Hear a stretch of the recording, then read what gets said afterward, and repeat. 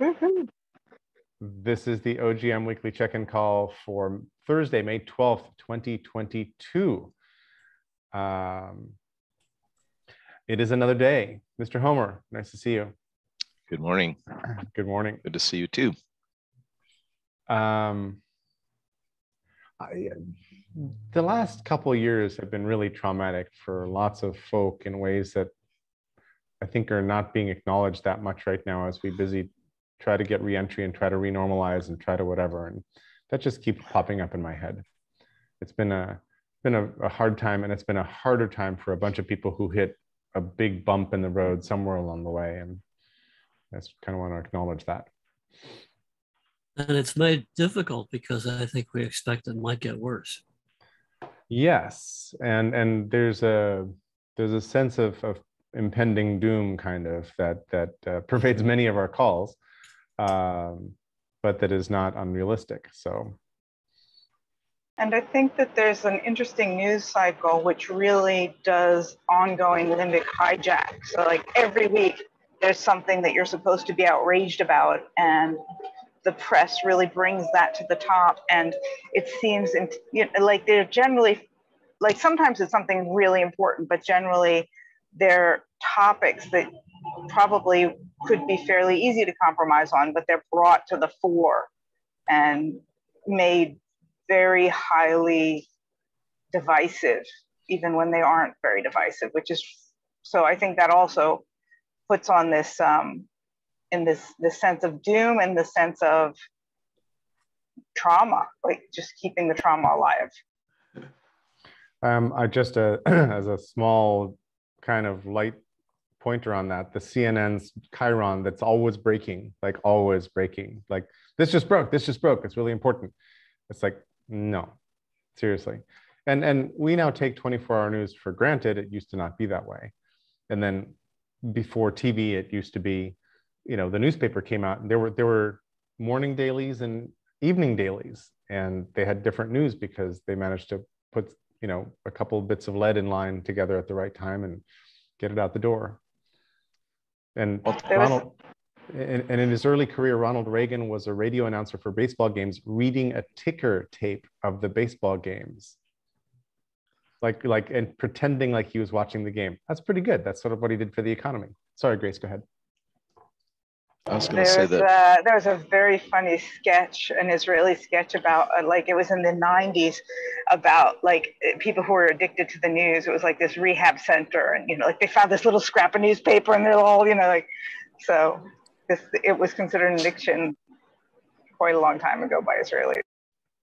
Walter Cronkite's closing line was always, "And that's the way it is." Except on his last broadcast, after he said that's the way it is, and the mic went off, he said, "Except it's not. That's not the way it is." And it never has been the way it is. News reports on the froth on the top of the water, not the deep currents going on. I think that we're suffering two pandemics: high drama and stupidity. Well, I've said for a long time we've been in an epidemic of not listening. We're just not listening to each other, and we're becoming more inured to each other's sort of pain and woes, and there's too much to deal with, and so on and so forth. And so we're not accustomed to actually hearing. I'm sorry, could you repeat that? I wasn't listening. Yeah. What? Exactly. What? Hey, what? So in the spirit of our weekly check-in call, let's go Kevin, Ken, Doug. Well, hey, thank you. I'm sort of re-emerging. We had a conference. It was labs. We set it up as small labs of a dozen because we were afraid of COVID, and we thought that a bubble of a dozen could be safe if we couldn't meet together. And so we made it smaller, and it has about 120 people. And what we discovered is that with a bunch of these things, the things we're working on, which are platforms to create market power for those who don't typically have it, around real estate or entrepreneurship and business ownership, or actually a new crazy one around municipal bonds. It's really complex, and they need a simplified story. And you can get a safe return doing this, or you can cut the costs of the light bills at the BIPOC school, as you know, the HBCUs, et cetera. So we might be becoming the simplifying front folks for 2 or 3 categories. And I've done that before in internet marketplaces where, let me go briefly into neighborhood investment trust. That's neighbors investing in neighbors to stop Black Wall Streets from being displaced by predatory hedge funds. And we had about 6 different ones from Kansas City and Charlotte, Chicago and Baltimore and Seattle and Crenshaw, LA, and Atlanta, and they're all doing it slightly differently, which is really encouraging. It means there's a lot of ways to do it.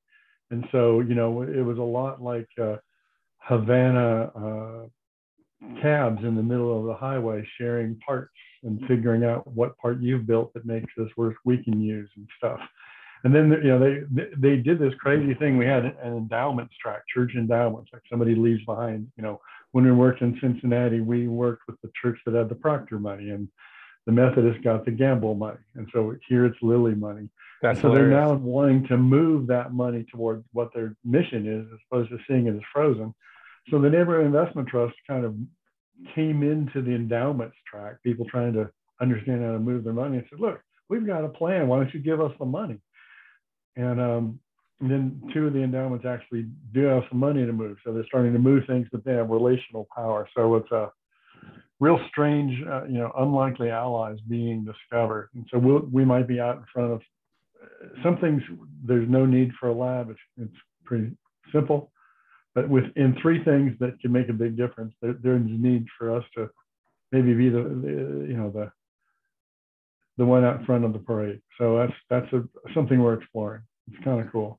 Did you find that the group size, I think you said it was a smaller group size than usual because COVID, because whatever. Did you find that the smaller group size helped a bunch in the conversation? Oh yeah, we could not have done this event at 300.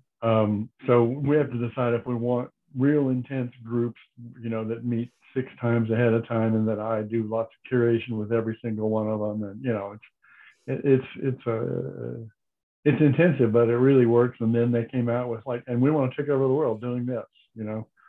So there were 3 groups. I mean, a crazy thing that was discovered by this woman who got all the half a dozen HBCUs and 20 Black towns muni bonds together. And she discovered that they're paying more for their bonds, for their cost of capital, for their streetlights and their plumbing, and nobody knew it.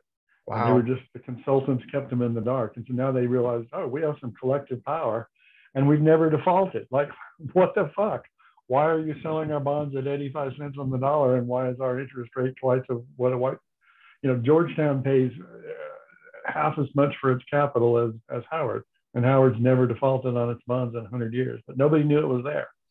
So then it's like, holy crap, we need to all look at this and, you know, march on your local municipality, et cetera. So that was kind of cool. Yeah, thank you.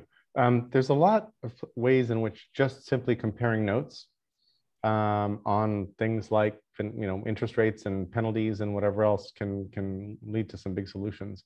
We're in a condo that has a water tower on it. It's one of the last remaining water towers in this Pearl District, which is the icon for the Pearl District is the water tower. They're pretty much all going to go away, and ours probably needs to be torn down because it's become a health risk, a safety hazard, but also rebuilding it's really expensive. But there's microwave towers, microwave repeaters. There's cell basically gear on the tower. And I have not been able to make my way down to the bottom of this, but somebody has an easement. The money for the microwave towers is not coming to the HOA. It's coming to somebody who got a deal somewhere. And I can't discover like what it is. Somebody like hijacked a revenue flow that should be like helping the building, and it's not. And I imagine things like this are just everywhere, like tucked away in the corners, all over the place, in particular in places where people don't have a lot of knowledge or expertise, and there was an asset to be had and to be taken. So it'd be nice to sort of go around with a little vacuum, little hand vacuum, and clean these things up around the globe. Thanks, Kevin. Let's go Ken, Doug, Pete. Hello, everybody. Good to see your faces.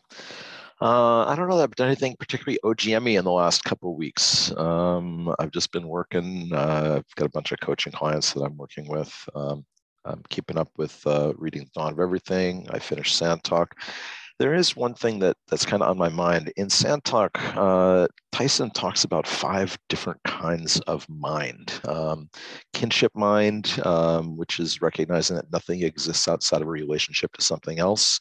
What I love is this. He says, an observer does not try to be objective, but is integrated with a sentient system that is observing itself. That was a really profound sentence for me to read.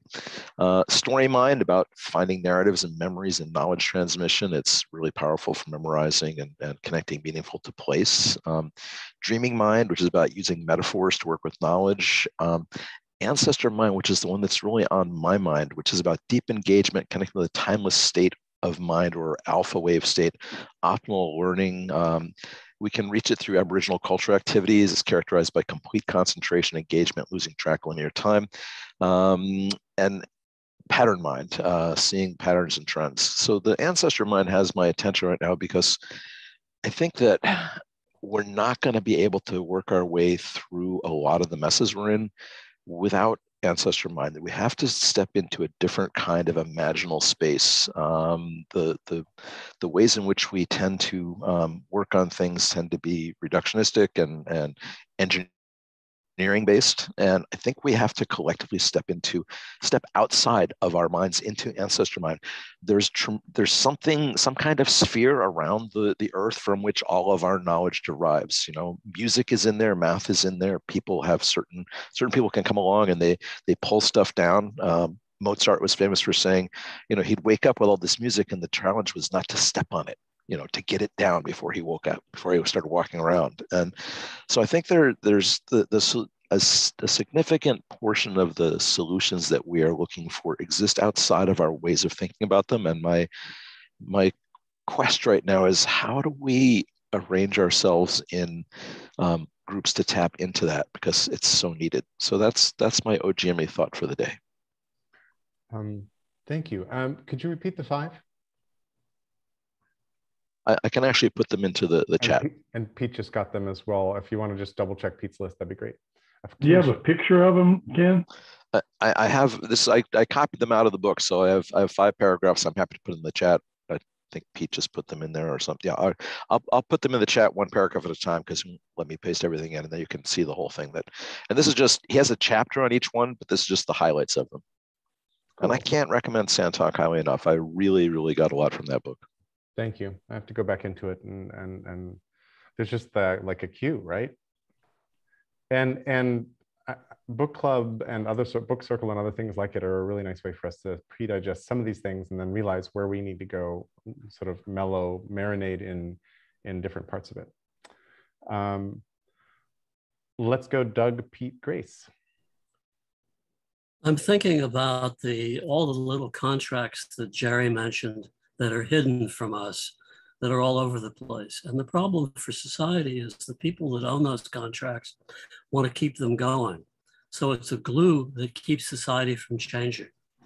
And we've woven this incredible interweaving of relationships that keep us from being able to move to a new place. The new place that's on my mind right now is, as our ship is sinking, it might be smart to spend our money not on trying to repair the ship, but on building lifeboats. Some kind of monastic taking areas and trying to make them into livable places in ways that could be copied by other people. That seems like a place that we've just got to go to. And as things fall apart, people will try and put it together in some kind of workable situations. So that's what I'm thinking. Thanks, Doug. This is maybe a little bit of a tangent, but there's a really interesting book by John Stilgoe, a Harvard historian, titled Lifeboat. And he says, nobody'd really done a history of lifeboats, so here we go.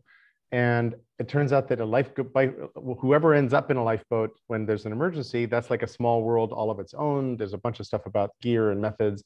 And it turns out the lifeboat design and David designed to get the lifeboat off the ship that's sinking was terrible for a very long time. But then there's this thing that when the age of sail ends and steam travel begins, the nature of who's on the lifeboat changes dramatically, because before that era, pretty much everybody on the lifeboat probably knows the prevailing winds, currents, what to do. If you see an island go by, whether to try to get to it or not, all that kind of stuff, signals of land nearby, all seamanship is basically pervasive.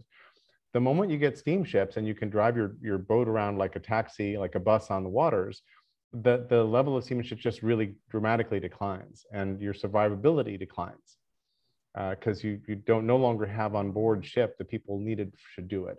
And so analogously, if we want to build lifeboats for the coming crises and all that, what are the kinds of skills we want to have on board? How do we want to have them on board? What do we want to do when it's not a lifeboat in the ocean, although we may be living on the waters more than we Yeah, it's a real problem that nobody on the lifeboat is willing to kill a chicken. Or knows how to clean a chicken, probably, or whatever. Or wants to pluck it. Or wants to pluck it. What the pluck? The other thing that occurs to me that we might want to build is libraries that aren't just digital, right? That some of this knowledge wouldn't just disappear with us. And we're actually doing the exact opposite, digitizing everything so that it will not survive all kinds of disasters. And so that feels to me also really important. Totally agree. Anybody else with thoughts on that? Let's go, and Grace, I'll put you in line whenever you wind up sitting. So, but right now I've got Pete, Grace, Klaus. Thank you, Jay. Hi, all. I've been having it's been a busy time, fun mostly time, working on the Dawn of Everything book club, kind of an idea called harvesting, composting. I've talked before about harvesting and composting, and me and some of the other folks have been talking about that a little bit more. I'm thinking I'd like to set up a little guild of practitioners of harvesting and composting meetings like this. Kind of related to that, Wendy Elford and I have a big project. It's mostly Wendy's work, helping her with the web stuff, but she's have the pleasure and the privilege and the hard work of kind of digesting 4 yarns, they're called. Yarning is a Australian Aboriginal practice of talking in kind of a circle group thing.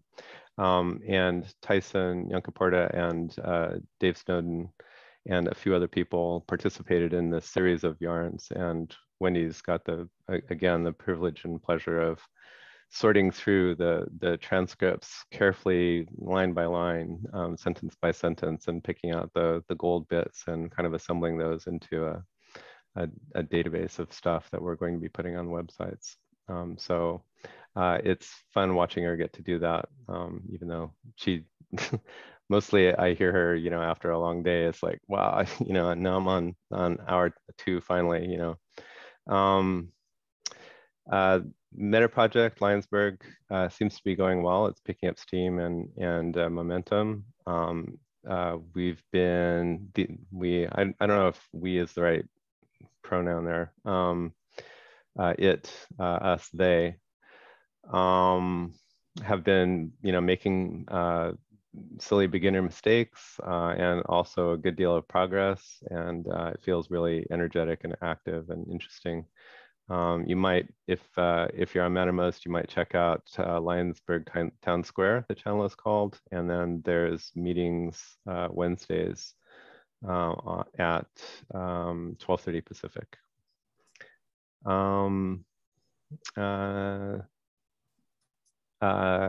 Yesterday,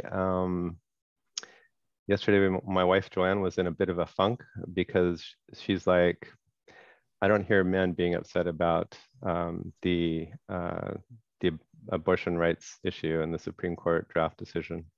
And I replied to Grace about her comment in the email list. separately kind of, but she made a good point. I don't hear men being up in arms about this. I don't hear men storming the, storming the castle and going, okay, this cannot stand. And I did something kind of dumb or reactive. I was wanting to get to a meeting or something like that. And I said, yeah, I ended up doing, yeah, but I didn't mean it to be, yeah, but it's like, yeah, but there's climate change and there's soil health and there's, water and everything's effed. So I got to sit with that for a while on my call and then go back to her and talk, I'm sorry, I didn't mean to blow you off. It's been something that's been weighing heavily on my mind. That whole week was destroyed for me. She and I hadn't really talked about it, but I was, just like I can't believe where we live and why this is happening. And we're taking, we're trashing, we're taking bodily autonomy away from people, many people. So anyway, I'm upset. I don't say much about it. I guess I'm upset about a number of things that I don't say much about. I've learned not to say much about it because it doesn't feel like we can make much difference, which is kind of maybe the wrong way to do it. My rationalization is that I'm kind of working on a better life for my great grandkids or something like that, and folks of that era. So I work on meta stuff and making the world a better place and making it so structural power imbalances aren't working against us and things like that. But the fruits of those labors won't pay off in my lifetime or my wife's lifetime. So I guess I want to be a little bit more heard about the things I'm upset about now too. Thanks.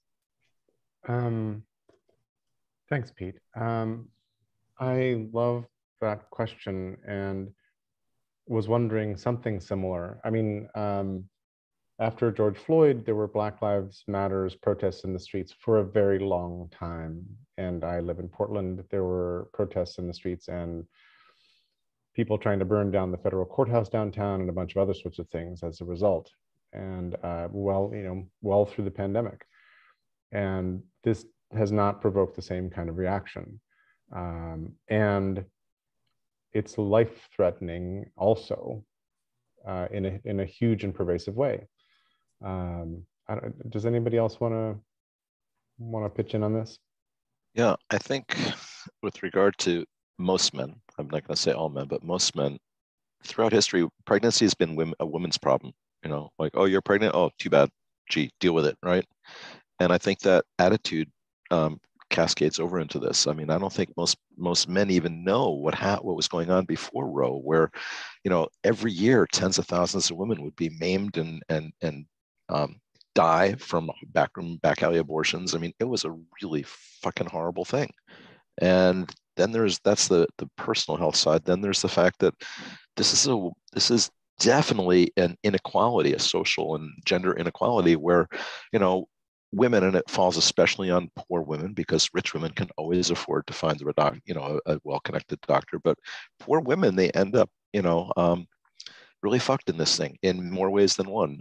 They lose the access to their own bodies. They don't have control over their ability to decide what's going to happen. I think it was Heather Cox Richardson who talked about marital rape, that there's still like 17 states that say marital rape is different than other rape, and it's much more lenient. That a woman, oh yeah, it was Alito's citing of Hale there, that a woman can't be raped by her husband because the contract says that she belongs to her husband. So this is really fucking outrageous, and I'm stunned that more men are not picking this up and realizing these are our wives, our sisters, our daughters that we're ruling over their bodies in ways that do not give them autonomy. And what the fuck kind of democracy is that?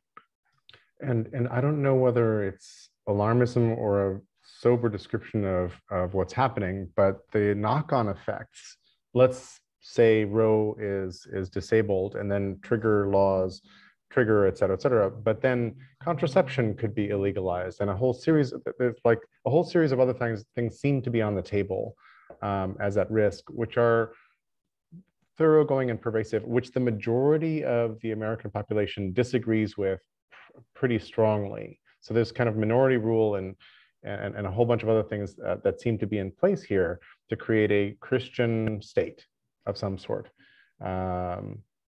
So Grace, then Pete. So I guess, I mean, I see the Roe versus Wade thing and all is sort of symptomatic of everything that's happening in the United States, right? This just complete collapse and radicalization of things that you should find a compromise about it, right? I come from Israel, and I mean, I lived 27 years in Israel, and we have a law against abortion, of course, because the religious laws say that, and you need to get a medical excuse for it. And everyone I know who's ever gotten pregnant and wanted to get a medical excuse from their doctor gets a medical excuse from their doctor. And it's a non-issue. It just never shows up in the news. And you could say, oh, it's not democratic and women's bodies and whatever, but it's a non-issue because we found a way to just, like, let's put that on, that is not the central issue to our country. And let's find a compromise. We can all turn a blind eye to the fact that anybody who wants abortion can get an abortion no matter where they come from. And you can just go to a doctor in the next city over and it's no problem. And so I think there's this radicalization underneath all of this, and I mentioned the, like the leaking of documents. And again, that goes with what I said at the beginning, like every week they make sure there's something for us to talk about. So I'm wondering how much, like there's leaking of documents by some force that's trying to, or, whatever, trying to, like, I don't believe in conspiracy theory, but there's certainly enough people who, throwing a wrench in the spokes every now and again, or every week is a good idea for them, or whether, this problem of deliberation or whatever. But again, I think it just all goes back to what Doug said, is like, we really need to be building lifeboats and not trying to fix this mess. And I've been thinking a lot about that, on like, how do we create not just lifeboats, but also the connectivity between lifeboats, and sort of that'll be more in my check-in. But I just feel like we get so focused on these symptoms, and to Pete's point, it's like every bit of energy that I spend worrying about this, and I do have a woman's body, and I have had an abortion like many people when I was 17, and it's an issue, right? Like it's viscerally important to me, but every minute that I spend on that, I'm not spending on dealing with the infrastructure, which is, unless we fix that, none of this is going to get better. It'll just be the next thing next week. Thanks, Grace. Pete?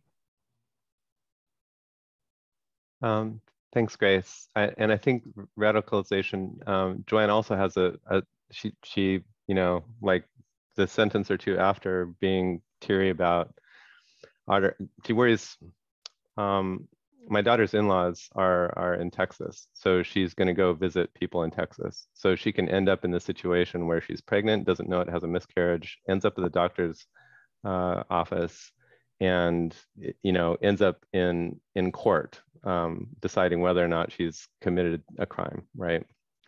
So it's top of mind with my wife, and she gets really upset about it, as do I.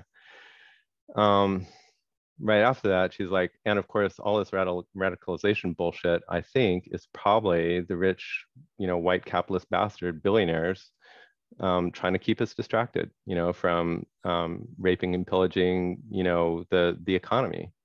The Mother Jones series of articles I put in the chat it's like, oh my God, so radicalization is a big part of the problem, and then using something like this as a pawn in the game of capitalism is really fucked up.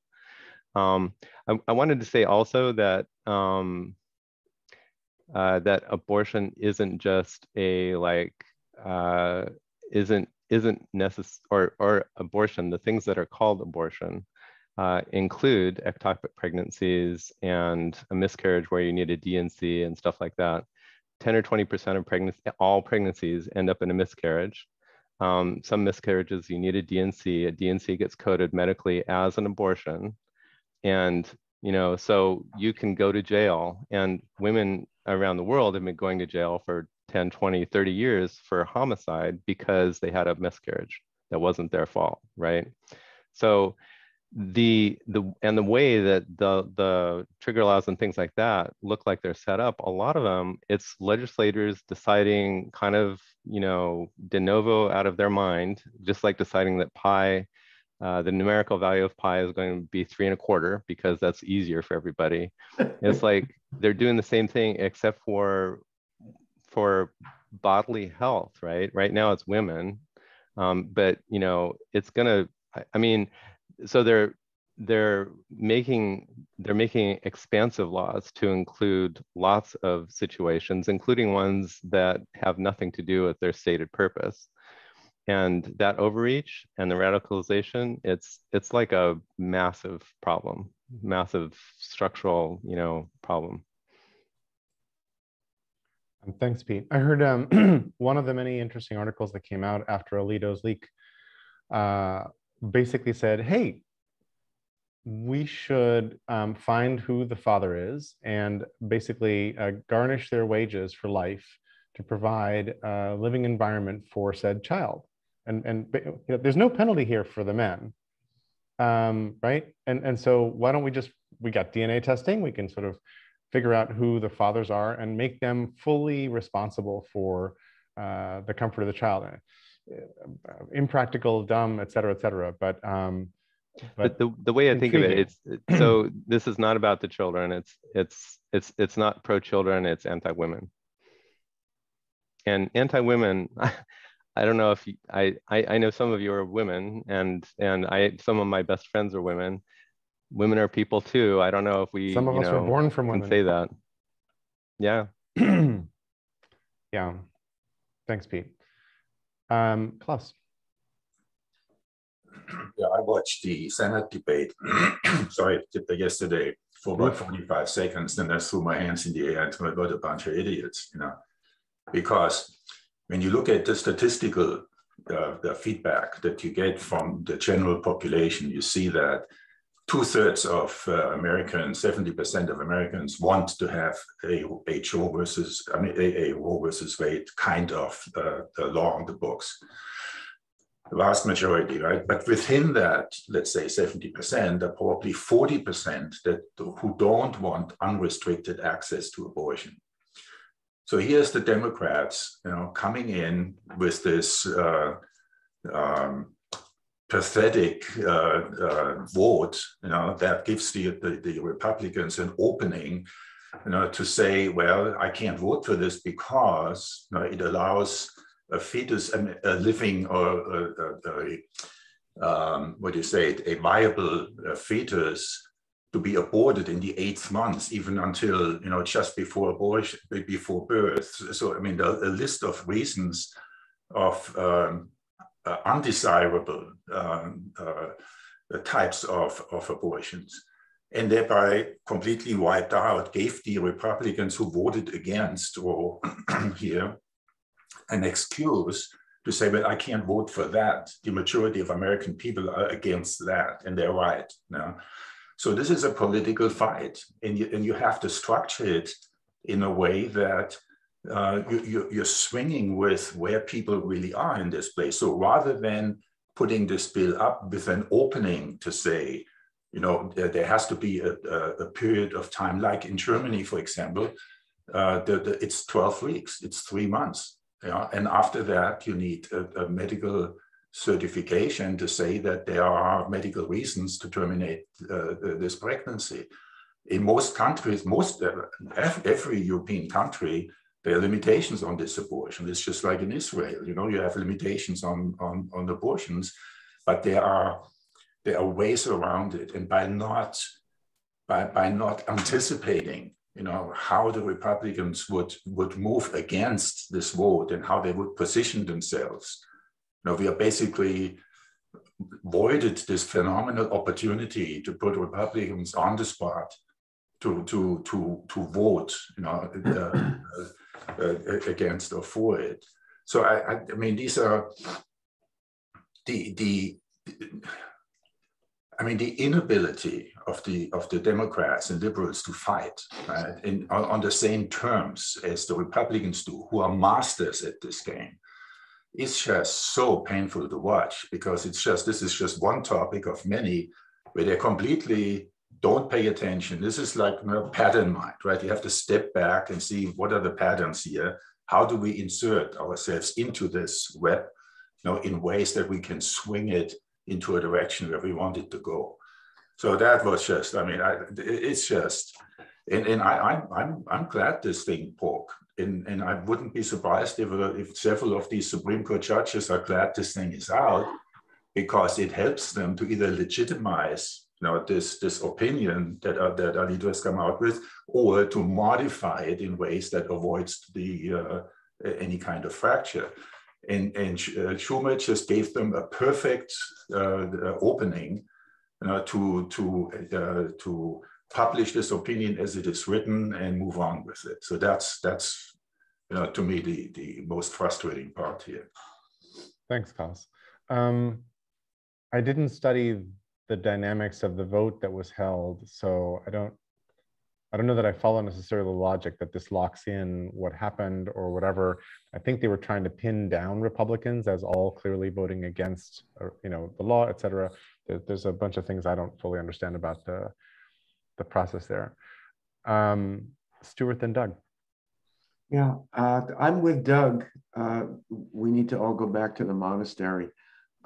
These conversations, even the conversation that we're having today, is just, it's making me a little crazy that we're so fixated in some ways on fixing the so many different problems that it's just impossible I'm feeling impossible to see a way through, except for, in some small ways, doing what you can in the small environment where you live. I don't know if anybody here follows the great mystic Richard Rohr, but he had a beautiful column this morning. I'll get it and put the link to it in the chat, just about love and how that is so missing in the world. When somebody mentioned Alito trying to punish men, it's such crazy Old Testament stuff. And if you think about where it is in terms of, the world we're living in today, we as human beings have created all of these crazy problems with the systems that we have created and the thinking that we've created. If you look at the demographic of Congress, well, no wonder they came out like this, right? There's a bunch of old, white, gray-haired men that are making these decisions. And they're not acting from places of wisdom. They're acting from places of partisanship. Thanks, Stuart. Doug. Sometimes the way to solve a problem is to see that it's part of a larger problem. And I'm thinking about abortion as being on the borderline between nature and technology. And we need to learn to navigate that border in a much better way. My view is, I think the stats are right, that about 80% of abortions terminate pregnancies that were entered into in moments of lust and love. And that's really important to see, that the shift from that moment to the abortion moment is a very difficult path, and maybe we can just do better. There's something just deep about the abortion problem that goes to what's nature, what's society, what's the proper use of technology, what's responsibility, what is the role of culture. End of thought. Thanks, Doug. I'll add in here that, let me just screen share for a second. There was also a really interesting thread after the Alito leak that US abortion laws trace back to racism. That this story goes back to Bob Jones University versus the United States in 1983, where the IRS revoked their tax exemption because of racism. And that event flipped a lot of evangelicals into politics. Before then, they couldn't be convinced to get into politics. They were like, no, that's politics. And then since then, clearly they've become really political. So here's a tweet stream that somebody wrote that starts, how did abortion become the most divisive and politicized social issues in modern American history? It all dates back to a series of Supreme Court cases that in fact had nothing to do with abortion at all. And he points to Runyon v. McCrary, Bob Jones, Brown v. Board of Ed, and I think that's it. But I think there's a... Can I just enter a quick comment here? And that Please. is, abortion has a deep history. I think all native cultures have ways of doing abortions and do. Right. And so there's an interesting question here about illusionism or magicians, where, you know, the idea is to make you look over here at the hand that's moving while something else is going on elsewhere. And there's a piece of this that's horrible, and there's a piece of this that's a strategic distraction, I think, at the level that we were talking about just moments ago. And we're not anywhere in a situation as a public, as a citizenry, to be holding those conversations in any depth or meaning. And we need to be. Like, these are really important conversations to not let escalate and explode. And it feels to me like there's a bunch of actors in the arena who are busy like pouring kerosene on the issues and using bellows as hard as they can to make sure that this thing is incendiary, because that wins elections. And elections are power, and power lets you go do more stuff. Maybe a bit of a cynical view, but I think it's important where we put our attention. And I'm really interested in how we diffuse the situation so that we can come to more rational solutions for the issues at hand together.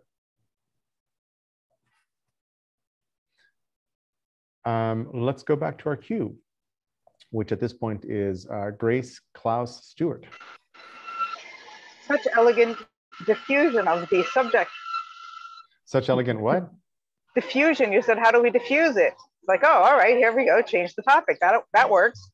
Well, nobody stood up to jump back into that thread, and we'll be back to it, I'm sure. So I figured let's go back to our check-ins. Yeah.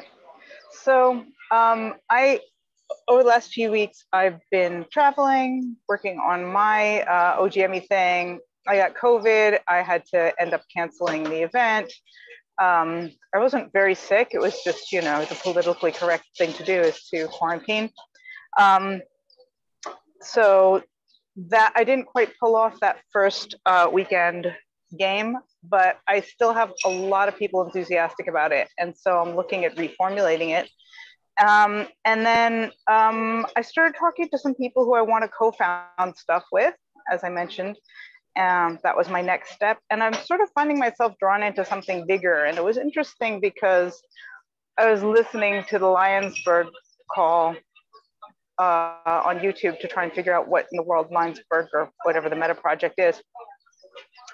And it seems there's a lot of that. Like, there's a lot of feeling that we're being pulled together into something bigger, which is, for me, looks like a bunch of small experimental projects, which is what mine is, but with a group of people who are doing similar experiments, and sort of a collaboration on new economics experiments. And I'm saying people, but really I'm looking mostly at women leaders who are rethinking economy in very different terms, which I think has a lot to do with even the previous topic in some ways. It's like when pregnancy and raising children are intrinsically a part of your life, then the idea of fixing the economy with more work doesn't look like a great solution at all stages of life. So it's a really interesting group of people, and we're starting to kind of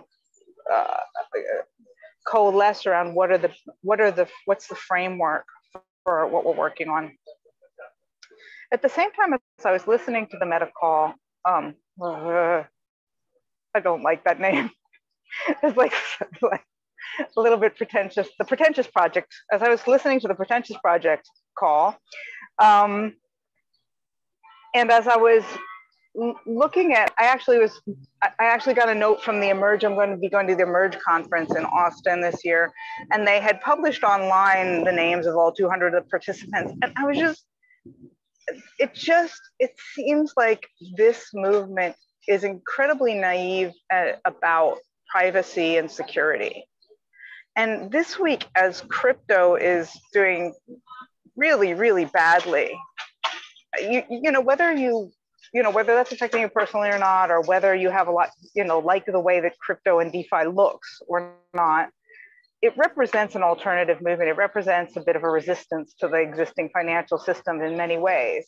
And to see it be so vulnerable to, you know, whatever it's being vulnerable now, right? Like it's just a mess. And they're so much more organized and so much more privacy and security oriented. And they're, you know, they're cyberpunks, and, you know, they still are in this really vulnerable situation. And it frightens me that we're working on all of these digital projects with no thought at all about security, privacy, identity, and our vulnerability as a movement. And as we converge into something bigger, and as we find each other and we overlap with these groups, it seems to me more and more important. I mean, we're doing the opposite of what, you know, Al-Qaeda or terrorist groups or, you know, resistance groups really want to do, which is keep things secret, keep people's identities secret, keep people safe. And I worry deeply about that. I think it's naive to say we're going to deal with that later. And so that's something I've been thinking. I'm not an expert in that, except on a superficial level. I've worked for a lot of security companies. I understand cybersecurity from a vulnerability standpoint, not from a, you know, like how do you write the tech? You know, when we're looking at all this, I mean, I was in Spain and the whole thing with the Pegasus spying stuff was in the news all the time. I think we're really missing that part in this movement, and that we need to start thinking about it at this point, not later. And yeah, Discord groups, and it's like Discord is fully censorable. And yeah, it's something I really think that as a movement, we need to start thinking about more, is how can we protect ourselves? And I'm really the last one who wants to spend any time thinking about it, because again, it seems like any moment that we spend thinking about protecting ourselves is a moment we're spending not building that lifeboat. But if that lifeboat, you know, can just be punctured with a little pin, it's not much of a lifeboat. So that's Grace, thank you. I don't know if this is an accurate analogy, but it feels a little bit like some of the people who are inside crypto, using crypto and all that, are relying on the anonymity of crypto the way that soldiers in some countries rely on having been blessed in blood, which makes them immune from bullets and death. And it turns out that's not so true. And so it feels like there's a bunch of people who think that the mere structure of the crypto economy is going to preserve them, and that turns out not to be working so well. Then there's a bunch of other people who are just like, hey, information's out, and not worrying enough about it or not worried about it. But does that sort of fit some of what you're saying? Well, I mean, I think there's stupid people everywhere, and, you know, people with, you know, whatever, totems and shamans and, you know, their favorite shirt and all that stuff. But I don't think so. If you look at the recent Bitcoin conference in Miami, the tone was very much, we know it's war. But I don't think they knew how stupid they were saying it out loud. I mean, you can listen to Peter Thiel's speech, which I was like, Peter, man, you got to watch it. But a lot of these panels were like, it's us versus them. Look what they did to Russia. Look what they did to the truckers in Canada. And it's like, we don't have any sense of, you know, of what should be secret and what shouldn't, actually, and where you should keep your mouth shut. As the January 6th investigation is discovering. Pete. Thanks, Grace. In a meeting of the new Map Weavers group, which has some relationship kind of to Flotilla and some relationship to Meta Project, I brought up Grace's concern as one of the things that we should be watching about. And I started talking, and it made me realize that as somebody who used to do stuff before the internet came online and then was part of getting the internet online for people, I've literally been thinking about security and privacy and the common sense around that since, you know, for 30 years. And so I was saying that I don't know if all y'all, you know, kids on the internet know, but and to be fair, a lot of the kids are actually pretty savvy about privacy and security and things like that. But it's not obvious that that when your participation online has a lot of, it leaks into a lot of places technically, and so I used to tell people, because before the internet, people had no idea, people were used to postal mail and newspapers and being fairly secure in your privacy. I used to tell people getting on the internet, hey, don't say anything on the internet that you don't want to exist forever, because it's going to exist forever. And don't say anything on the internet that just because you're not in front of a police station doesn't mean that what you're doing is not going to end up in a police station or at the FBI office or the CIA. Don't say anything on the internet that you wouldn't want your mom to hear. And it used to be that people really didn't know the technology, and they were getting into this new space. Hey, my mom's not here, the police aren't here, the FBI isn't here, I can say what I want. And I used to tell people, don't think that, because that's not the way it works. But so one of Grace's points was, we're making to make it easier to work together, you want to make a list of a directory of whom you might work with. And that's making it easier, but it's also making a targeted list of, if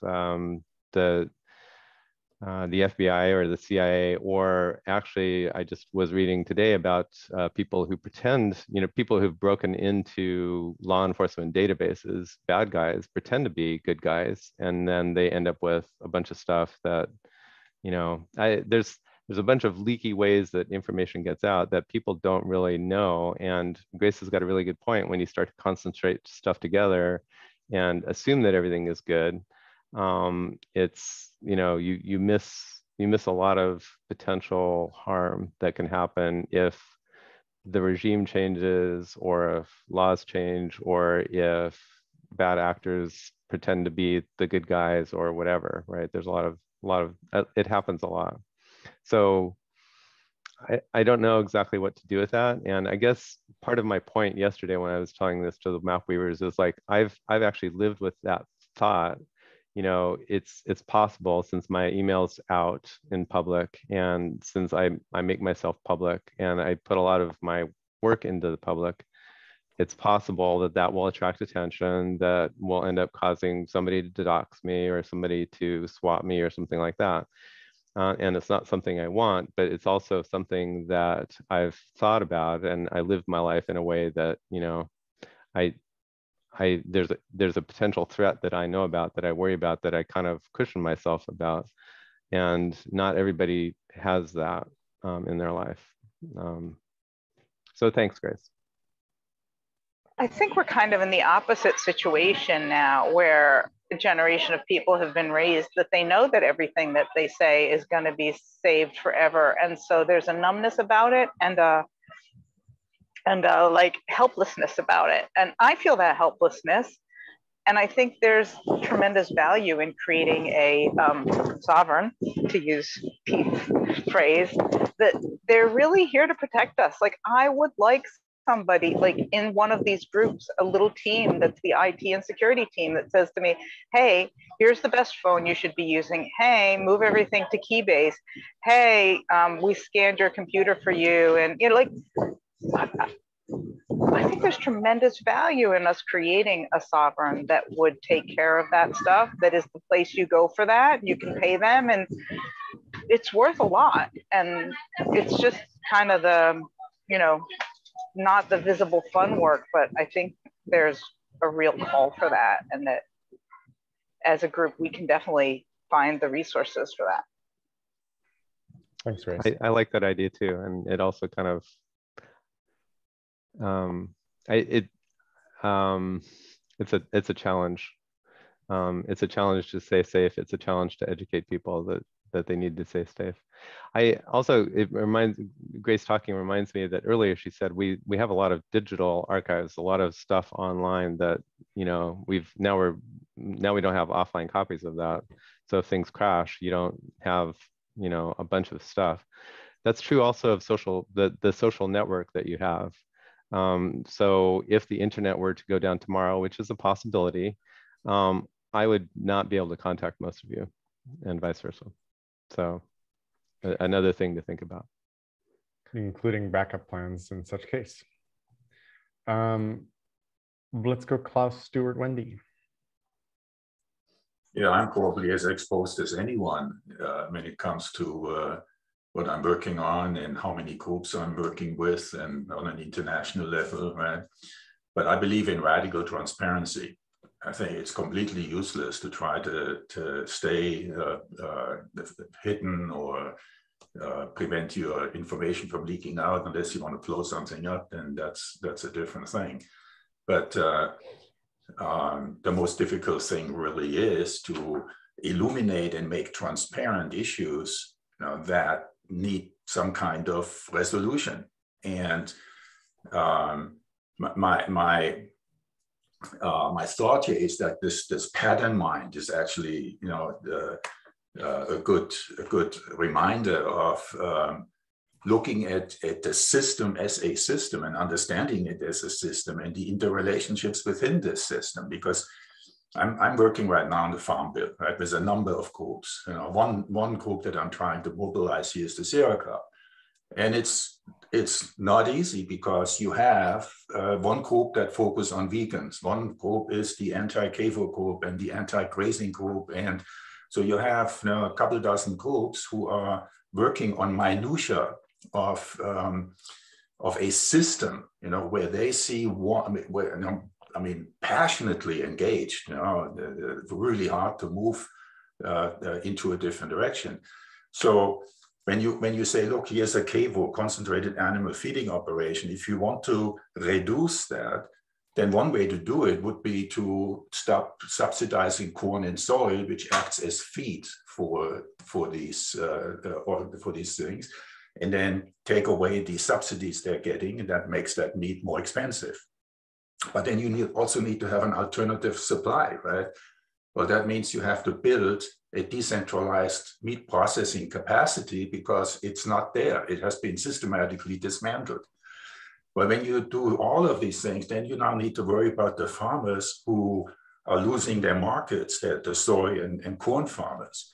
So then you need to find a program for those guys to maybe convert their land back into grasslands and raise cattle on grasslands.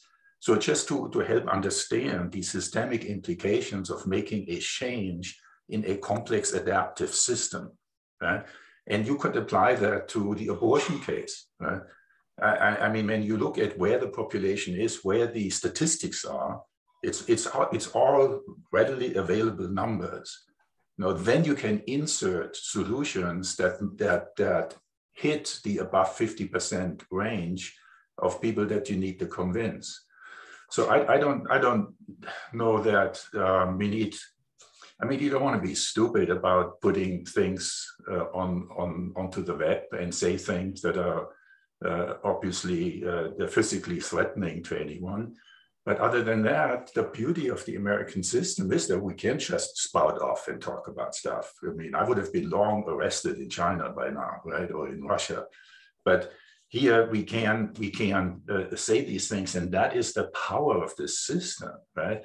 That you are able to express your thoughts and your ideas, and if you get enough people to pick up on it and see the logic of your argument, if there is one, then you can move stuff, and build this future that everyone is interested in. So for me, security is like, yeah, that's a tough. I mean, I don't even want to think about it. It's to me, a complete distraction. Yeah.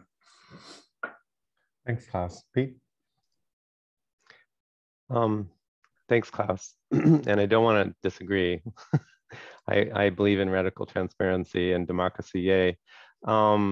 The failure mode is in 5 years or 10 years, we have a government like China or like Russia, and whichever bureaucrat wants to give people hell that day finds a list of dissenters, and just runs down that list, and it looks like this group here is a good list to make hell with, right?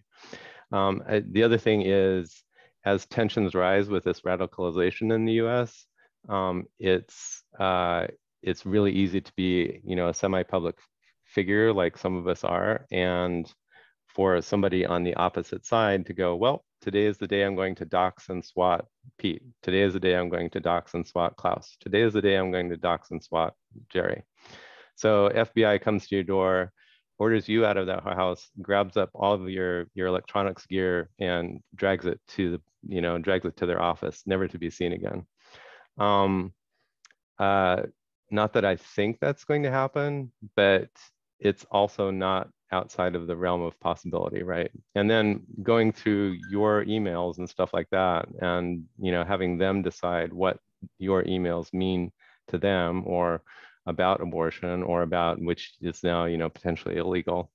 It's I like to live my life that way too, that I kind of can trust the system, but the system is a fickle beast and it's getting fickler.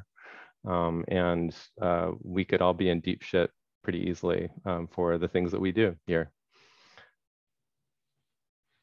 Agreed, unfortunately. Stuart and Grace. Yeah, I don't know where we are, if we're checking in or discussing security and privacy or what have you. We're following a windy trail. It's a little bit like those, it's a sequence of oxbow lakes tucked under by subway passages. Great. But, yeah. So a few comments. I want to be where Grace is, riding on buses and going to cafes and eating ice cream. I mean, just especially in the mood that I seem to be in today, which is tilting at windmills. I wanted to as Grace was talking about having some omnipotent force making decisions, I thought about, well, maybe the Christian right is correct, that we need to be following one God who dictates everything, and then everything will be simple and easy, and all of these decisions we're talking about won't matter at all. If only everybody would fall in line. Sure. Right, exactly. Which in some ways is congruent with some of the writing that I've been doing in terms of how can we fix all of these pieces that we all step on once in a while. I wanted to comment on Wendy's thought about not understanding the point about abortion being at the border of nature and technology. Seems like it's at the borders of patriarchy, politics, and religion. I think it's not an either or. I think it's a little bit of both. I remember doing some exploration. This was in the, pardon me, late 1980s.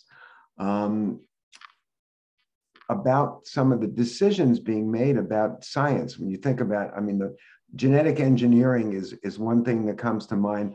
All of the stuff around, farming also comes to mind. And these are, quote, godlike decisions. And I'm not sure what the status and state of all of those things are, but, given the politics around these things, I don't know that they're being aired effectively. I chose not to write about it and dig into it, but I was looking at it from a legal perspective at the time, and it was kind of mind-blowing about the kinds of decisions that we would have to be making as a species. Thanks, Stuart. Grace, then Mike, and then Stuart, you're next in the queue, so we'll be back to you shortly.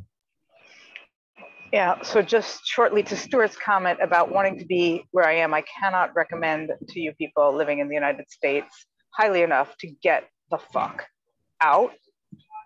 I happen to have done that 30 years, but I actually did it again 5 years ago because the way things are, I'm just a scared person.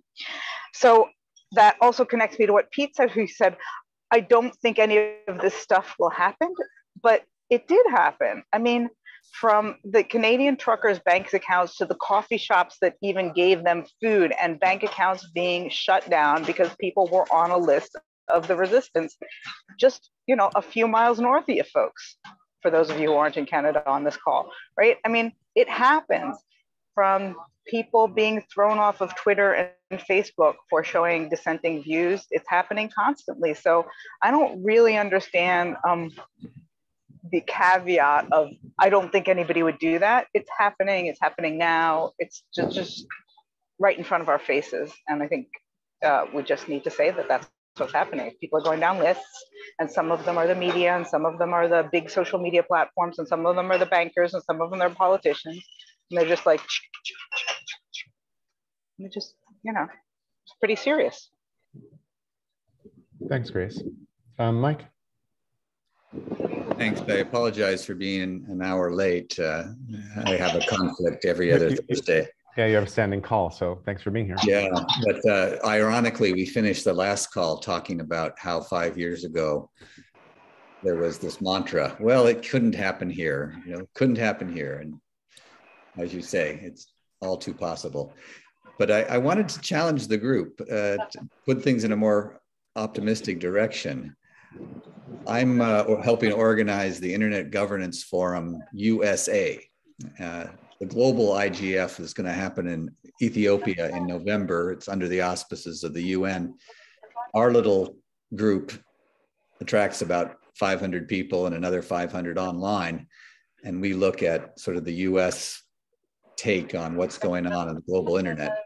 And a lot of the right people debating the decisions that will shape what's next, whether it's the metaverse or Starlink or big data and machine learning. Really exciting conference. But we've decided to look at what gets in the way of embracing emerging technologies and what can be done to kind of open the door to as many new opportunities, new technologies, new business models, new services. And so what I'm looking for is people who can talk intelligently about visions for the digital future, both in the US and outside the US. In the 90s, there were all sorts of visions. I mean, I worked for Al Gore. He was promoting the internet superhighway and the digital library of Congress. Other people talked about the celestial jukebox, and Apple spent millions of dollars making some really cool ads about doing what we're doing right now, right? In 1995, they had these ads showing you sitting on a park bench, having a video conference with your family. We don't have anything quite as simple now.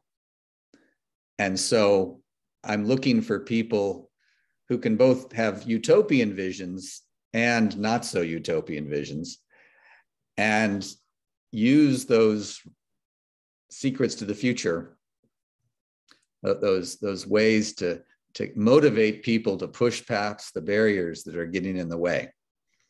And so that's my challenge. If anybody has good names of people, particularly people in the DC area who might be able to show up in person, that would be awesome. It's a challenge. We're actually doing two pieces. We're doing one looking back and looking at the visions of the 90s and the early 2000s, and several tech journalists like Dan Gilmore and John Markoff are excited about being part of that. But I'm focused on the in-person event, which is going to be July 21st in Washington. And I need people like you, Jerry. You did a great job last year. We did a scenarios exercise looking at how the internet could break apart. Mm-hmm. Now we're looking at scenarios and visions of how these technologies could really make a difference. And we're a little unfocused right now. So we are focused on how it will make a difference for individuals rather than corporations or governments, but we're not sure which technologies will be most important. We don't want to have people coming in and doing 5 sales pitches on 5 different technologies. We want somebody who brings the pieces together, mm-hmm. just like we did back in the 90s when we said, okay, we got better graphics, we got better bandwidth, we got wireless, and we've got data storage. How does it all come together? So that's the challenge to the group. You don't have to answer now, but if you have any ideas, please let me know. And the more provocative, the better. And the less exposed, the better. Less exposed meaning? Surf is always on our list, but surf is always on everybody's lists. Gotcha, exactly. So not the usual suspects. Exactly. I'd be very happy to help think about it. I'd be very happy to show up if my perspective helps. Why don't we sort of talk about that? Anybody else, feel free to jump in. But also, I wanted to point out, Ken Homer had a great idea a couple weeks ago, and I sent you an email. I'm not sure you caught it. We'd love to host a pop-up call where you talk about what the Carnegie Endowment for International Peace, which seems to be in the peace business, thinks about the current situations and so forth. If there's a way to generate something like that, that'd be really wonderful. I could do that and probably bring a couple other of my colleagues in as well. That'd be phenomenal. I apologize. First I had COVID, and then I was traveling on the West Coast and taking care of family issues. Oh, thank you. We did a Zoom wake for my uncle, so it was. Oh, yeah. Wow. And it appears now that the majority of the U.S. population has been through COVID. It's like 60% is where the meter is at this point. So there's a minority of people who haven't suffered from it somehow. Yeah. Well, I caught it the day I got my second booster, so I am now three quarters of my body is antibodies. Yeah. Your 1 trillion cells are now mostly COVID antibodies. Yeah. So thanks, Mike. And really good questions. Like I had a really interesting call with Cory Doctorow a little while ago, kind of asking him, because I really love his eye on the world.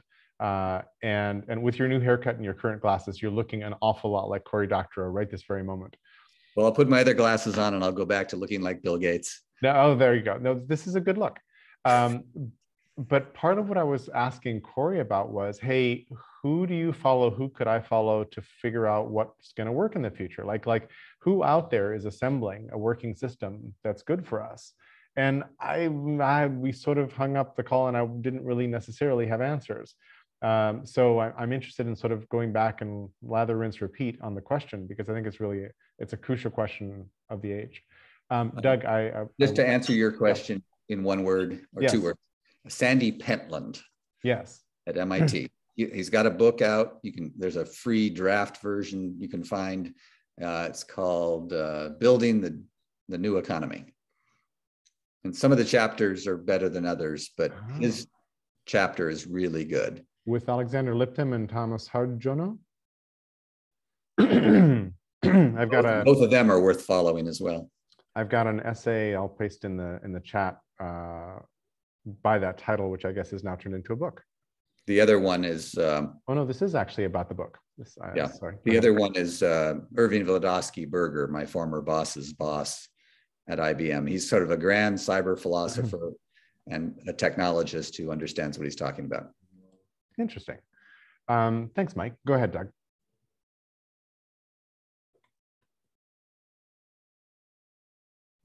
You are muted.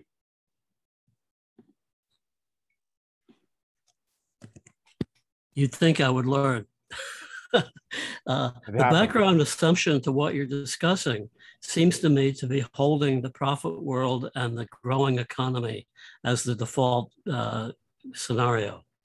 And it seems to me that that's in direct competition with the fact that more economic activity is bad for the climate. Yeah, I think those are some of the underlying assumptions that really matter. And Grace is busy working on what does a post-money economy look like. I had a great conversation with, I had a catch-up call with Janelle Orsi recently of Selk in Oakland, and she's working on the same sort of question. I think that we have to question all of our assumptions in that sense. And then we also, I think, have to be, it's all theories of change at social scale, which are like all over the map. But people won't cross a raging river unless they see other people cross the raging river safely. And so, what do the stories look like? What are the examples? What is the scene on the other shore of the river? Those are really, really important things. And if you can paint a vital, exciting scene that you'd want to be part of, that is like half the deal is done. And I want to scroll back. This reminds me of a thing I put in the chat earlier and then forgot about, which is, hey, if we live inside of a complex adaptive system, what sorts of things do we need to do to allow our system to adapt complexly, but then guide itself towards some kind of safe landing for all of us? Because the command and control ways of trying to turn this ship are not, I don't think, going to work. So we need to figure out better guidelines, better incentives. I hate that word, and I don't mean monetary incentives, but better ways of directing people's motivations, intentions, and behaviors that work, that likewise accept and understand all of the roadblocks in the way that are some of the things we mentioned briefly in passing, which are laws that were passed that are really hard to move, strange deals that basically usurp the commons or block people from doing stuff, all kinds of other things, and active distraction measures. So, Doug, did you want to go back to that, or? No, I'm done. Okay. We have a few more people, but only 15 minutes left in the queue. So let's go Stuart, Wendy, Julian.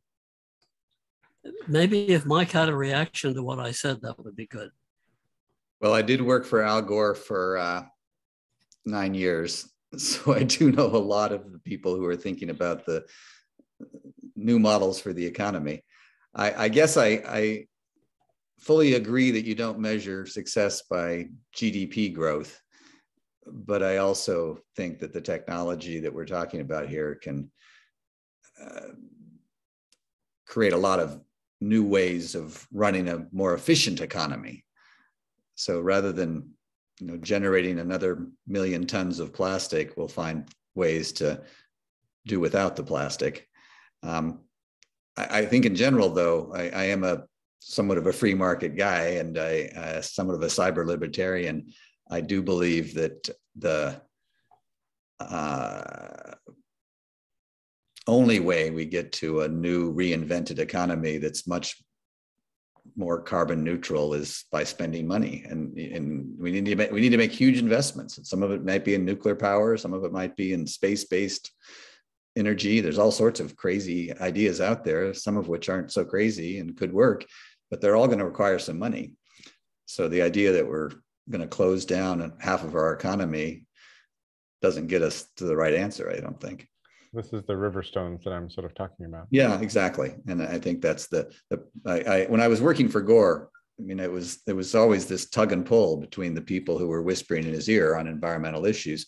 Half of us were saying, hey, these technologies, they're going to give us new answers. They're going to give us ways to radically change the way we do things.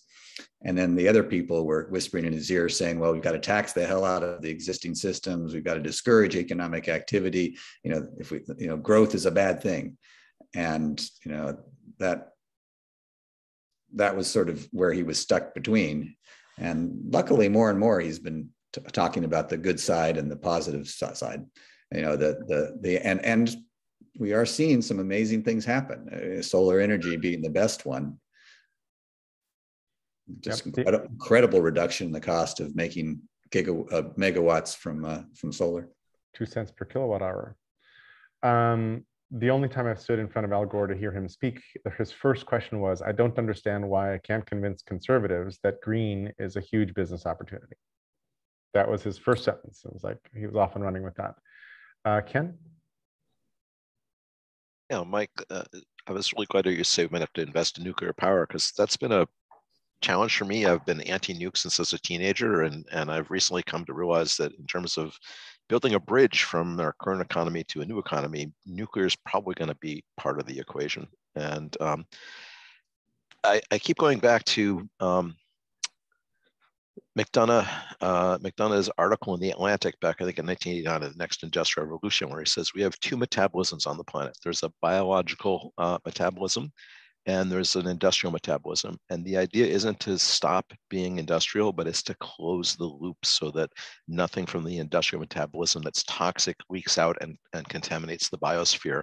And that to me seems like an amazingly rich and wonderful and imaginative realm of how can we do that? How can we, instead of saying we have to stop growth, it's like, let's grow the right things. Let's find ways to adhere to that particular vision. And I'm just wondering, from your perspective, Mike, since you are who you are and work where you are there people like thinking about that, or is this just kind of gone to just drop low in the wind? What's up with that?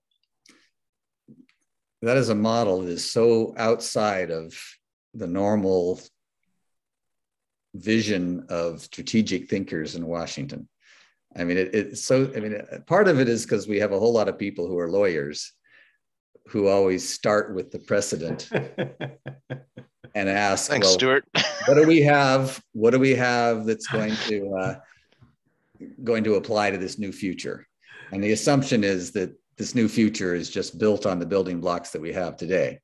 The idea that we're going to grab some new building blocks, or the idea that we're going to somehow redefine the fundamental structure, whether it's government or the way corporations are organized, that is just, it's almost always rejected as, well, that's just too hard. That requires too many people to, as Jerry says, it requires too many people to jump across the stream all at once before anybody's proven it's even possible. But so now and then, I'm being a little cynical and pessimistic, but there's very few countries that really ask themselves, how can we change things at a fundamental level? And about the only ones that do it are the ones who are rebuilding after a catastrophic war or a great depression. Mm-hmm. Iceland. Does that help? I mean, Iceland, You said Iceland? Yeah. Iceland completely reworked their economy. Iceland and Estonia are examples that come to mind. But again, that's in the case of Iceland, it's less than a third of a million people have to jump together. And Estonia, it's a couple million. Mm-hmm. Great. Yeah. Thanks, Mike. Let's go. I did put an article in a book by Rothkopf. I think I've sold that book before, but it's Great Questions for Tomorrow. And it gets at a lot of these great questions that we're exploring right here. He doesn't have the answers, but he has great questions. Thanks, Mike. Let's, Doug, did you want to jump back in? Yeah, okay. Mike, the utopia in Silicon Valley is the merging of large data, big data, with artificial intelligence to manage the world, with a platform that's owned by the people who own the wealth now. It seems to me that the things are going to happen that are going to break up that effort, because the world is going to be increasingly messy. And we should be responding to that rather than continuing to think that the kind of economy that we've had, which is the stock market and technology running together, is going to be over. Well, I think that utopia is one that a small group of people share, Peter Thiel and the likes. But I think there's a lot more people that look at a utopia where we're all empowered, data is distributed in a lot of different places and can be combined in creative ways as needed by a lot of people. So kind of AI as a platform that would serve the needs of millions of different businesses, not 5 businesses. Yeah, but who owns it? That's the point. It's like the original internet from 1990. You had all these little local networks, institutional networks, a few regional networks that tied them together. And the ownership was pretty widespread, and a lot of the players were nonprofit consortia. And that could happen now. We could have a distributed cloud. We don't have to have Facebook, Amazon, Microsoft, IBM controlling the cloud. Oh, I forgot Baidu. And we should never forget Baidu. I mean, big tech always has about 4 companies in China that we always ignore. Mm-hmm. But your point is a good one. That is a narrative that is out there and is getting lots of attention. And as an aside, I have to share this. I will see if I can find the tweet. But there was a brilliant tweet that said, "Why do we cover politics like a horse race? We should be covering it like the business page." And it was the night that the Ohio primary finished up, and it said, "Today, Peter Thiel invested $13 million to buy the Republican Party in Ohio." And it was just a much better way of thinking about politics. Thanks, Mike. Let's see if we can do Stuart, Wendy, Michael. Yeah. So I say the same thing about the coverage of the war in Ukraine. It's covering like a sporting event. I mean, it's really interesting what the media does. So I just want to spend a couple of minutes sharing the incredible power, energy, and intelligence of some Broadway shows that I just saw that are amazing social commentary in some ways. Play called Strange Loop just won the Pulitzer Prize for the writing. It's a story of a Black playwright. And strange loop is a psychological term for the different loops we have running around our mind. And it was the story of him growing up in the context of he's gay, in the context of a homophobic father and a Jesus freak mother, and how he eventually shared his story and the 6 characters behind him that each represent a loop of his own thinking. And it was a musical, almost with the patois of Hamilton. Talk about creativity, just extraordinary.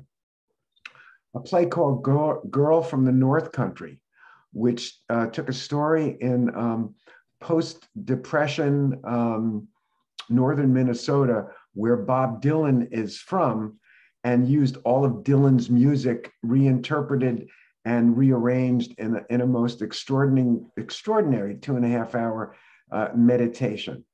Because when you listen to lyrics of Dylan, you know, what he has to say is extraordinary, and there's a reason that he won, you know, a prize. A play called Six, the story about the 6 lives of Henry VIII, and 6 wives of Henry VIII, an extraordinary musical where they're competing for who had the worst time as Henry VIII's wives in musical fashion. And the last one, a play called The Minutes, which is such a wonderful commentary on the contemporary world we're in. Tracy Lett, who's an actor and a playwright, and it's a story of the minutes, about the minutes that are missing from a municipal council meeting. And why are the minutes missing? Well, because they threw out one of the councilmen off the council because he objected to the consistent and ongoing annual celebration of the town founder and hero, who was fated as a great military champion. And anyway, as it turned out, his great, you know, military prowess had to do with killing an Indian tribe, and so it's all about, you know, genocide and slavery as it's underneath, and just the extraordinary power of being in the presence of these theaters and the privilege of it. And the one other thing was also, I visited in New York the 9/11 Museum, which is the most extraordinary creation in terms of a curated museum, and just a powerful, powerful piece of art to be inside of. So that's my check-in for today. That was a hell of a check-in, Stuart. I hadn't heard of most of these plays, and they sound really fantastic. Go ahead, Mike. Just to add one more play that was recommended by a colleague. I have not seen it yet, but it sounds fascinating. It's called Golden Shield, and it's a techno-politics thriller about Cisco being involved with China in building the Great Firewall of China. Oh my God. Called The Golden Shield. And he said it was just an astonishing play, as well as being pertinent to some of us. Yeah, that reminds me of the movie a little bit that's playing now, you know, Everything and oh, yes, brother, just very in a very similar vein. Everything All at Once. Yeah, thank you. I've got to see that too. Which is a great metaphor for where we are as a culture and civilization right now. Wendy, would you like to check in? Sure. Thanks. Thanks. What a fascinating conversation today, everyone. Thank you. Yeah, my check-in today has taken about 6 different forms as the conversation has emerged. So I'm going to try and synthesize it into one particular slice, which I think is in response to your proposal, Mike, and seeing technology in new ways and visioning it for the future. I feel like what I'm doing now is trying to create technologies that are a mirror for what's not seen. So the reason I'm pausing and talking about it is because it's hard to talk about, because it's stuff that we don't see. But what I'm starting to realize is super important, and I think it's been a thread through the entire conversation, is the processes by which we do things, right? So somebody referred to the glue before, and having to kind of like, what do we do when we have to take apart when it's the glue that's the problem, right? And so I think a lot of the things that have been built on understandings, beliefs, systems, processes that have been standing for a really long time. And those processes aren't serving us anymore. And I think we can define those processes in many ways. It could look like the way we grow food, or it could look like the way we educate our children, or it could look like the way we heal, the way we choose to heal people. And if we're creating technologies that are coming from those same networks, those same systems, then we're creating technologies in some ways that perpetuate the same systems that currently aren't working so well. So ironically, we need to create a system that creates technology that helps support new systems. Like it's like the chicken and egg. And I think this is why it's so hard to do, because the issues we're facing are so huge. We really need technology to help us understand them and see them. And yet we also don't have the things that we need to see in order to create technology that's going to help, right? It's this weird kind of back and forth. So I'm taking efforts to try to understand those processes better. And the ones that I'm focusing on, the project started for me, 12 years ago, looking at trying to figure out how to make knowledge repositories more seen, sets of knowledge more seen. And then that narrowed itself in the last year and a half to, okay, let's help communities help themselves be more seen. What are the communities that are doing things right? What are they doing and how are they doing it? And how can we replicate that? And now I'm down to, what's the creative process? What's the unique human thing that we do when we bring something new into existence? What are we doing? Not just when we kind of almost have it ready and everyone gets all excited because they recognize how important it is and how great it's going to be and they're all ready to jump on. But what's happening, particularly at the very beginning of that stage, where does it come from? We tend to not talk about it and we don't study it, and there's not a lot of research around it. So I'm diving in and finding some really interesting experiences just in exploring the concept in and of itself. My intention is then, if we can codify something here, and there's plenty of information already out there, so it's really just kind of trying to bring it together and maybe expand upon what we already know. We can then include it in mapping, so that when we're mapping things, we can see this aspect more clearly, and then that becomes part of the greater knowledge repository as well, and becomes a way to map, to look at things. I see this focus, this cycle of emergence, I'm calling it, as this tiny little aspect. But then again, I'm also taking the meta view on this and going, this is just one process we're not seeing. I think it's an important one, but there are many. And so the process of how we collaborate, the process of how we choose one thing over another, the process of how we solve for dissension or conflict, right? All of these could be potential deep dives. And I think all of them require the collaborative interweaving of ideas and thoughts, not just something emerging from one discipline or one academic place or one company. So all of these are important. And I know last week I was bringing up the idea of maybe having a new flow for someone, say like Klaus's work, for people to focus in on, say, one person's objective, somebody who's already doing fabulous work in the world. How can people from many different disciplines come together to maybe help that one person in the community advance their thing a little bit faster? That's another opportunity to kind of run an experiment through a new process and see if it emerges with something different.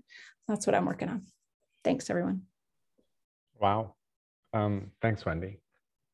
That's great. And you every sentence you were saying, I was like, oh right, there's that over there, and then there's this piece over here, and yeah, it's a delightful stew. Michael, if you want to check in, we can actually take a few more minutes and get most everybody.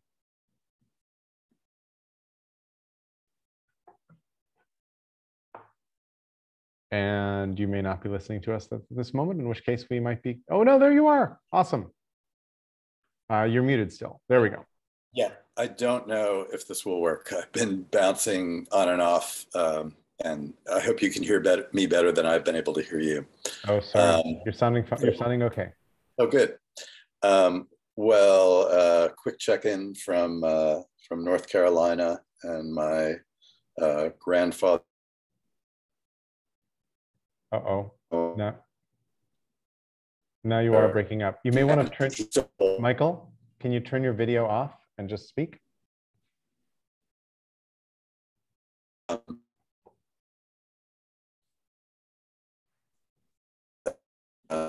All of the many objects that exist that a life throws off, and thinking about them in terms of the knowledge repository and the history repository that a lot of them should belong to. I think a lot of that, the ability to, a lot of things we've been talking about sort of overlap in my mind about one's digital home and privacy, decentralization, abortion as an expression of bodily autonomy, and privacy, which I wish, going back to the question of why aren't men more outraged about this decision and this issue, seeing that choice and privacy as they exist in every context are not just a women's issue, and not just about reproductive rights. And it's just kind of baffling to me that that even with the kind of clear messaging, the clear overlap in messaging of my body, my choice with regard to vaccination, it's still possible to fool people into thinking that this issue is somehow not their issue. It's everyone's issue.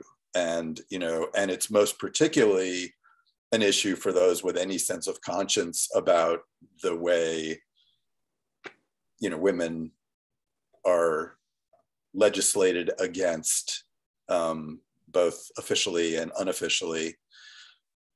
But yeah, I mean, do you deserve to be safe at home in your own space, in every sense? And, the fact that our homes and where we keep our stuff can be disconnected from us by an internet outage, as opposed to being, our knowledge and selves being under our own control, and that we don't have the power to choose who we share information with and don't share information with. It just sort of all rolls up into one big ball. It's just really interesting to hear these different issues come up and think about how they all intersect. So that's where my head is here in the strange environs I'm in. Thanks, Michael. You helped me click a lot of things together in my head as well, just from what you said right now. We have a dear friend who lives in Denver, whose last parent passed away a couple of years ago, and her father had been a decorated World War II hero and left a huge number of things all neatly marked and labeled. And her task for the better part of, I think, more than a year was to find museums that wanted the different pieces and to sort of donate different parts of the legacy into the right places. And it was just this beautiful, and she's very diligent and thoughtful. And so just hearing the stories of this was remarkable. But actually, I'd love to connect with her or learn more about what she did, just because Poppin, as we call him, is a World War II vet and Korean War vet, and you know, there's a lot of that kind of stuff, along with other things. And I think about the digital archive of all that instead of, you know, the museuming so much, but you know, there's both the physical and the digital. So expect an email shortly connecting you with Linda Nelson. Okay. And I think she'd be thrilled to talk to you. She doesn't live in the New York area by any chance, does she? Not that I know of. She used to work at Gensler. She was like a early employee. Very common name. Just would have been funny. Yeah. No, she's built airports around the world. That was like her specialty. And Gensler is one of the world's big design firms. So, thanks everybody. Stacy, I hope your head feels better. Yeah, thank you all for being here wholeheartedly. And see you next week. Let's pick a Jerry. As long as we're here and we've taken it, why don't you check in? Unless people have to leave right away, but you haven't gone. We'd like to know what's going with you. Okay. Thanks, Ken. Yeah, so the last month has been like remarkable in my little world. I have some funding to pursue the shared memory thing that I would, that we've been working on, that I'd like to work on. And I'm trying to figure out right now, what are the moving parts? How does it work? How does OGM fit the picture? Because it's a very OGM-y thing, and I need to figure out like what goes where. And a lot of the stuff that we've been doing in Free Jerry's Brain and other kinds of places fits really beautifully. Wendy, the tapestry that you're working on, and now the emergent framework fits. All these things kind of work. And so I've been having some more conversations to figure out also who else is working on this puzzle. So for example, I had a call with Danny Hillis. And I'd never really had a sit-down conversation with Danny, but I met him years ago at PC Forum because he used to attend regularly our conference. He was at Connection Machine way back in the day, and then he built MetaWeb, which created Freebase, which they sold to Google, and which Google then basically privatized as their knowledge graph. And he regrets that got taken out of the public domain. And we had a lovely conversation with this really similar kinds of intentions about how do we actually sort of create a public sphere which is more useful and usable. And so their current project is called Underlay. And I was busy saying, I look at your Underlay project and I don't figure out how what I'm doing here with the brain and other sorts of tools fits. And he's like, funny you should say that. There's an Underlay project, there's an Overlay project, which is where tools like that fit. And then there's this interlay layer, which helps the gears mesh. And we didn't go very deep into it, but I'm like, oh, okay. There are people out there who have this intention of creating a generative commons, I think in the spirit that we were talking about in our generative commons conversations, that I would like to go find and connect back in and see if we can't find some resonance where each of these entities is busy building the thing they see that fits, where the fit in the middle works better. So I'm sorry I haven't been on the book circle calls or the mapping calls. I need to step back in and jump in. I've been trying to sort out all this kind of stuff, and it's exciting and head exploding. So I'm in a good place and a bit more like stable than I was before financially. So expect to hear a whole bunch more as I figure out how to talk about all this and where it fits. Yeah. Thanks, Ken. Yes. Aye. Thanks for asking. And see y'all in the intertubes, and we'll go deeper into all this stuff. Thank you. Ciao.